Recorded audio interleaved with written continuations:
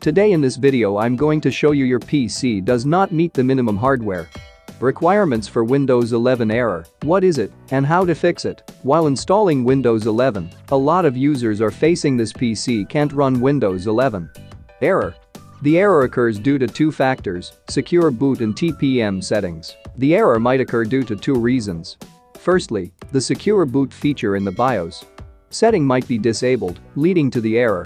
Secondly, the TPM 2.0 shall be disabled, which is one of the Windows 11 minimum hardware requirement.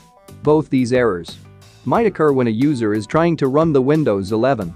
However, there is a possible fix for both the errors.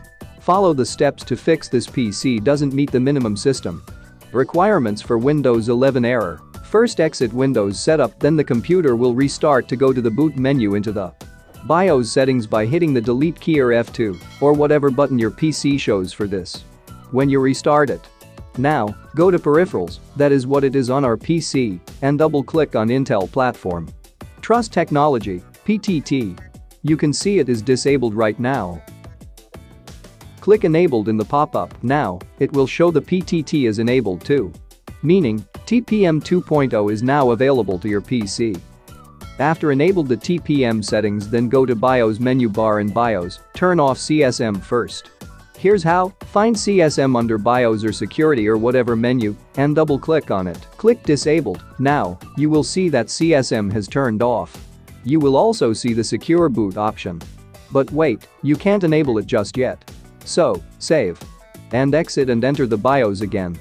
Press F10 key on your keyboard and save your BIOS settings. Click Yes to save the settings and reboot the system. Be sure to press the required key again to reboot into BIOS settings again. Now, go to BIOS settings again and now double-click Secure Boot. Select to Enabled. The BIOS screen will now show the Secure Boot is enabled. Press F10 key on your keyboard and save your BIOS settings. Click Yes to save the settings and reboot the system. When the computer restarts, then press F12 to go to the boot menu. Other motherboard boot menus are different, such as F2, F10. After coming to the boot menu, select the bootable pen drive and hit enter. Now install it the way you wanted to install Windows 11. You will see that there will be no error problem.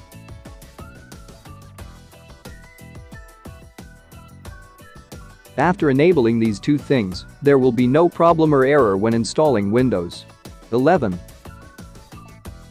Congratulations, you have done it. If you have difficulty understanding something, please comment in the comment box. If you liked the video, don't forget to like, share and subscribe to the channel.